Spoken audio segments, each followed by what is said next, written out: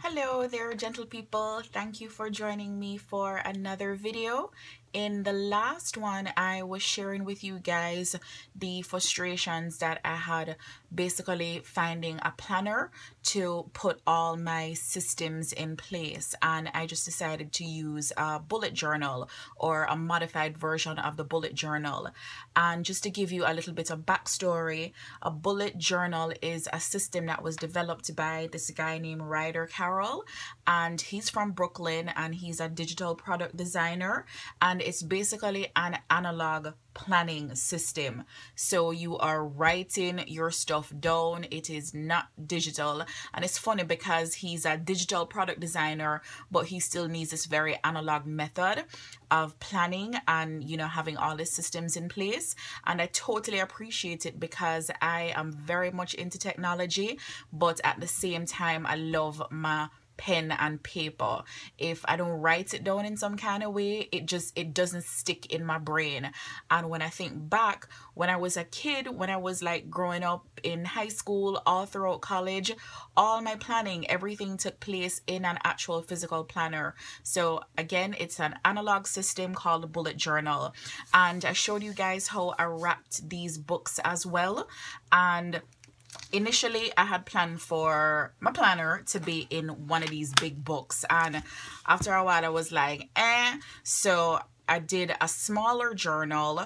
So I scratched the big one. I think that I'll probably use these to do like collages or something. I've been thinking about doing like a daily collage on a regular basis, so that will probably happen. Pretty much all you need for a bullet journal is a journal and a pen.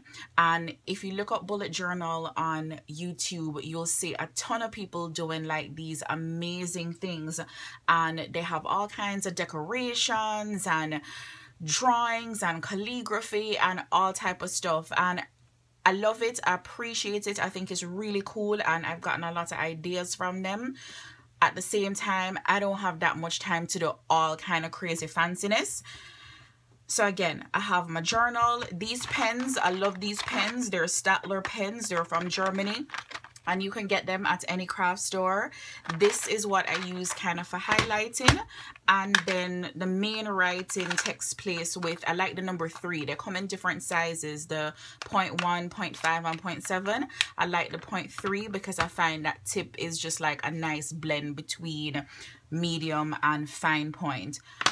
Let's get into the bullet journal. I should put something here, right? Something nice. For the first page, and remember, this is a work in progress, so I'm not completely done yet.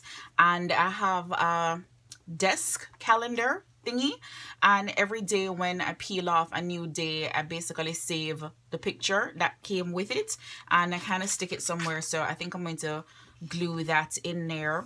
The first thing in the bullet planner is your index, all right? And the index basically aligns with your page numbers, because everything is basically for you to keep track of. How do you come back to your page number? How do you find it? Everything is going to be in your index, and you need 2 pages for your index. I figure that I'm going to get through this journal very quickly before, a couple of months. It might last me through the quarter. Haven't decided what I'm going to put here yet. What I see a lot of people doing is putting like a big word or something inspiring or motivational. I left that space blank because I'm not too sure. I put a year calendar in there, and a lot of people do this by hand, but I didn't have time for that, so I just cut it out of the day planner I have on my desk and just stuck it in there. And in the original planner system, Ryder Carroll has all the months of the year pretty much on 2 pages, but what I decided to do was break mine up in quarters, because that is how I plan.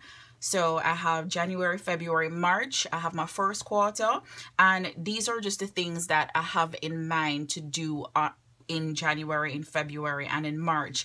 And I have another, like, I have this calendar obsession, right? So I have another little calendar that I had just cut the picture out of. So that's it's a little tropical calendar. So that's a little picture for January. So I just stuck that there.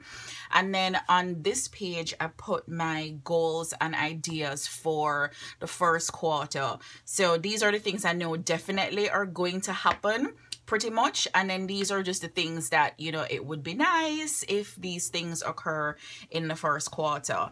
And that's just basically the plan for the next couple of pages.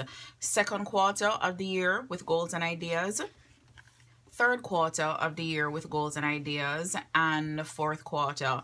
And if you notice, I don't have too much planned. It just kind of, you build it as you go along, which is the beauty of it. It's not set in stone. And then I got this idea from a woman who goes by Boho Berry. I think her name is Cara. She has a very good website with some sections on bullet planning where she really gets into the detail of it. And your first thing is to put in, like, obviously the first month of the year, right, which is January, and you basically line out the whole of the days for that particular month. And I put all day, morning, and evening. Again, that's the idea that I got from Boho Berry. So things that are going to be happening all day, things that need to happen in the morning, things that need to happen in the evening. And then I have the goals that I'm trying to accomplish just for the month of January. And I also got this idea from Boho Berry as well. I put a little calendar for February here just so I can kind of have something to refer to in case I need to think about February as well. Here, this page is going to be January memories. And, you know, maybe as I'm going through January, I'll kind of throw stuff in there. If not, at the end of the month, I'll kind of think back to, you know, what were some of the highlights of the month and pretty much add that here.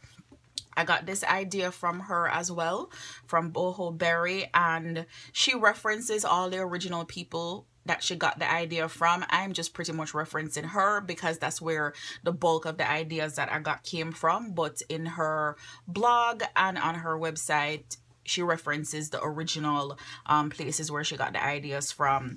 The waiting on, these are the things that I've ordered and I'm waiting on them. And I like this because normally when I get stuff on Amazon, I'm always like looking at the orders place to see like, what did I order again? What did I order again?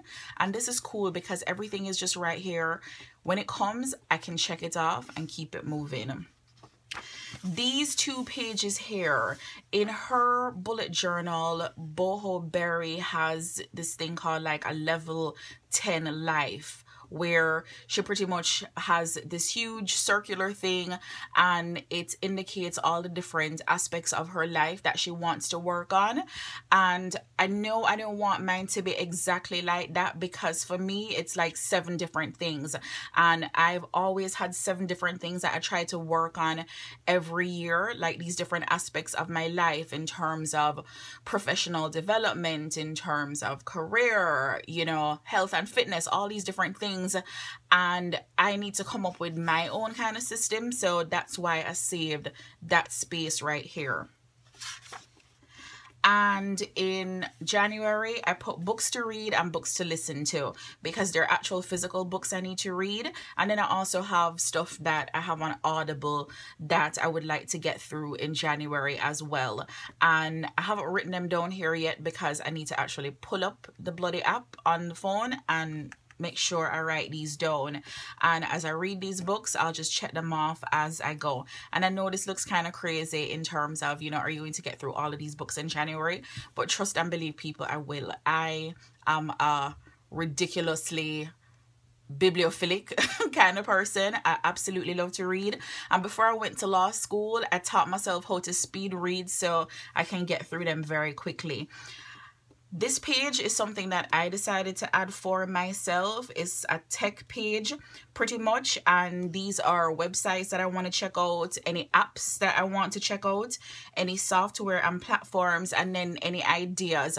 I'm always coming up with these ideas that I would like to see in an app, and I usually just, you know, stick them in a notebook somewhere. So that's what this page here is for me. Any kind of technology, I really consider myself an early adopter. If there's anything that I find out about, that I read about, that I want to do some more research on as far as technology, that is going to go on this page. Personal development. These are the workshops and the podcasts, the webinars, the classes that I want to attend and complete. And the first one coming up, there's this Art of Teaching Art workshop that I'm going to be going to this week. And I've listened to a bunch of podcasts this past weekend, so I need to make sure I make a note of that. I haven't done any webinars since the year started, and classes, that includes even things that I do on places like Creative Live and Skillshare and Creative Bug. I'm going to make sure to include those there as well. This is my art supply wish list, and I've been sticking little pieces of watercolor paper in the bullet journal just in case I get some inspiration. I've used these journals before, and I know that they're not too bad with taking wet media. I got this journal from Michaels, but I don't necessarily want to take the chance of making the page buckle, so I just decided to stick little pieces of watercolor paper in there in case some random inspiration hits me and I decide to do some watercolor. This page is not too cute right now. Well, these two pages. This is my gratitude log, and believe me when I tell you, every day I'm thankful for a whole bunch of things, and I tend to put those in my morning pages when I do my 3 morning pages, but I need to do a better, more consistent job of including them in here. And this little foolishness right here, I got this from DJ Khaled. It's like major key, and right here I wanted to put, like, you know, what are the most important things that kind of stuck out to me for this particular month, what stuck out to me for January, what I thought were the major keys for January. So thank you, DJ Khaled, for that one. And this list right here, or these lists, are something that is very important to me. I've been doing them for quite a few years now, and these are my be, do, and have lists. And what this basically means, let me give you a little bit of backstory to it. I don't remember the first time I came across it. I think it was probably maybe like 2005, 2006 when I read Conversations with God, and I went to a workshop that the author of the book had done, and he explained this whole concept of people kind of feel that they need to have certain things in order to accomplish things, in order to be a certain kind of person, but that thinking is kind of backwards. You have to be the kind of person that has those things, all right? And I know I'm not explaining it clearly, but you work on the be before you can have all the things that you want to have. So, you know, you work on it in terms of, you know, what are the ways that I want to be in this world? Who is the kind of person that I want to be? And for me, that means things like, you know, being happy, being healthy, being peaceful, free, loved, loving, helpful, all that good stuff. What are the things that I want to do? And then what are the things that I want to have? And if you notice, my have section is blank. I always get stuck on this because I'm trying to think of, like, you know, the material things that I would like to have. But if you focus on the be part of it, the kind of person that you want to be, the kind of life that you want to have, the experiences that you want to have, then this stuff will eventually fall into place. But you focus on the inside stuff first, right? And then at the bottom, I kind of, you know, this is just my little addition onto this. All right, if I want to be these things, what are some steps I need to make? What are some things I need to work on? If I want to do these things in this year, what do I need to work on? And if I want to have, like, you know, these material things, what do I need to work on here? And then on my art musings page, these are the creative ideas that I think I want to work on, because my whole objective for this year is to really work on building a cohesive body of artwork, and I want to do a different collection for every quarter. So every time the ideas come to me, I kind of throw them here, and then I also put a little piece of watercolor paper here as well.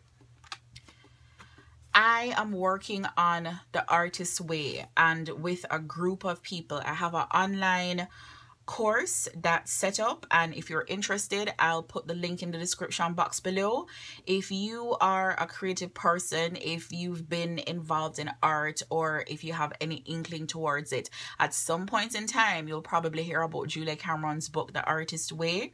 And what I basically did was break down the course online so people knew exactly what do I need to read on what day, what do I need to work on this week. Just basically a very cohesive step-by-step way to work yourself through the 12 weeks in The Artist's Way.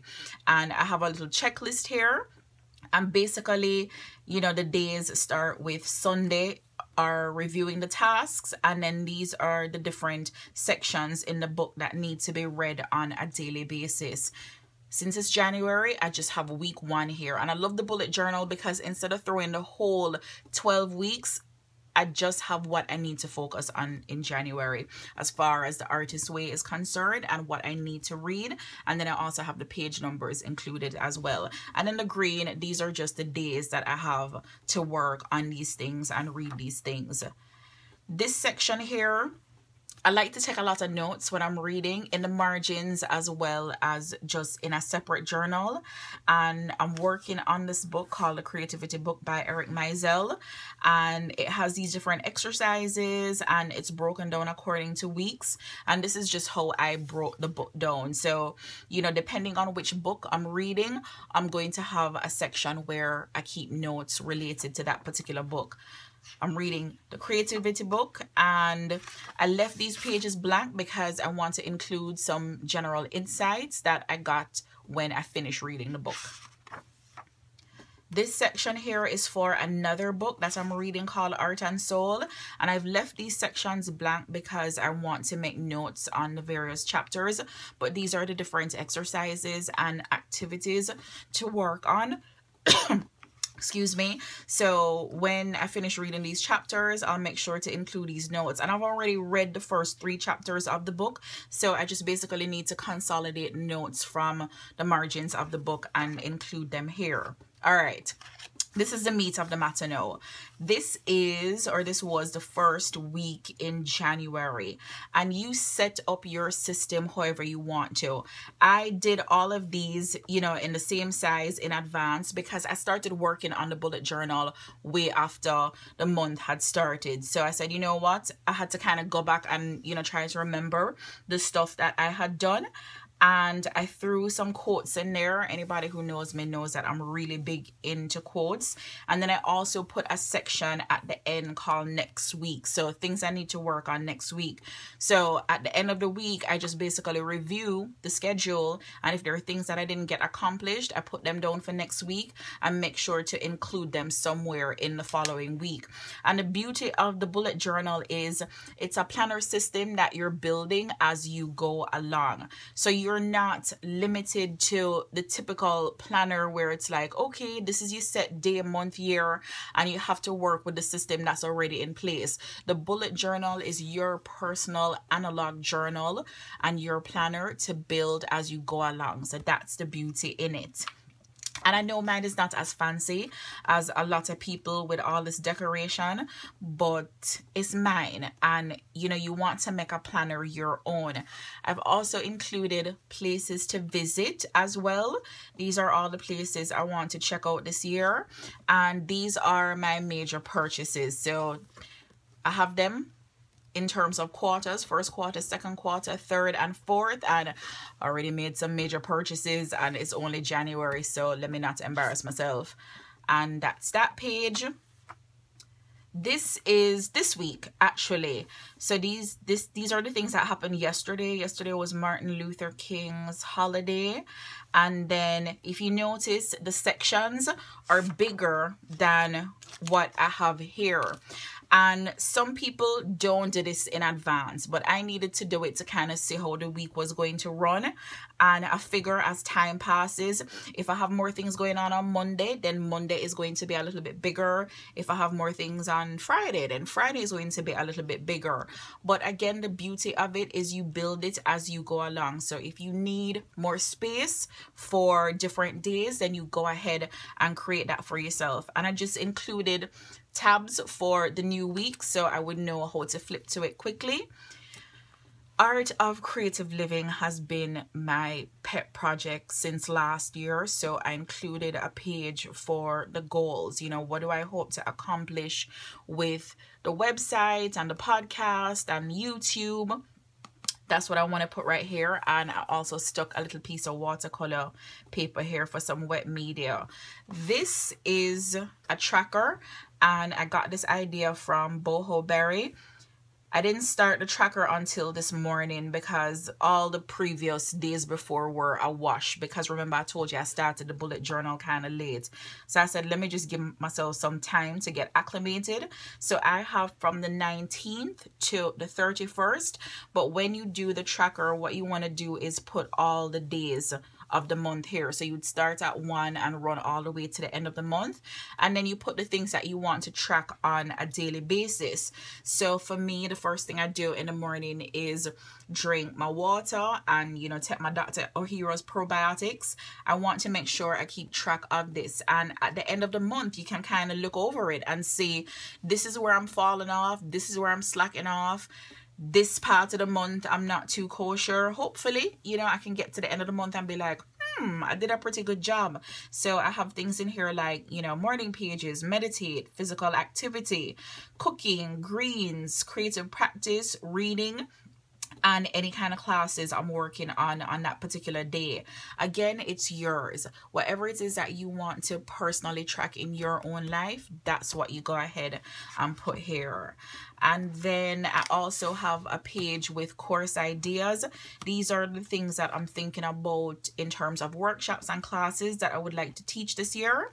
And if you notice, the rest of it is blank. It is your planner to build as you go along. Again, like I said, all you need is a journal and a pen. And, you know, if you want to get fancy, you can throw some colored stuff in there as well. I hope that it was helpful for you. There's a lot of information on bullet journals below. I'll put a link to the original Ryder Carroll bullet journal site. And if you're, when I think of like my son, right? My son is like, you know, such a dude. He would not be doing all this little extra fancy stuff inside here. That's like so not his thing. If you look at Ryder Carroll's video, you'll see it's just this very plain way that he does it, which is perfectly acceptable. And I'm kind of in the middle. I can't do it as fancy as some of the people I see doing it on YouTube, meaning I'm perfectly capable of that. I just don't have the time. And then, you know, on the very lean Ryder Carroll side, I would just want mine to be a little bit more fancy than that. So I'm kind of somewhere in the middle, you know, striking a balance in between those two extremes. But I think any way you approach the system is really beautiful, because at the end of the day, it's yours. You're not limited to what's in the typical standard planner. You put all your stuff in here. And again, there's this huge community of bullet journal people online. This journal is one that I got from Michaels, and I covered it myself. I showed you guys how to cover, you know, you might have a journal and you don't like the cover. I showed you how to cover it in the last video. So that is pretty much it for the bullet journal. If you have any questions at all, definitely send me a message in the comments below. And as always, thank you so much for your time and your energy and your presence. I really appreciate every single one of you, especially if you took the time to, you know, sit down and watch this, because you have so many other things to do, I'm sure. So I just wanted to express again my appreciation as always. And if you like the video, give it a thumbs up. If you think a friend might be interested, then definitely make sure to share, and I will see you guys soon. All right, peace.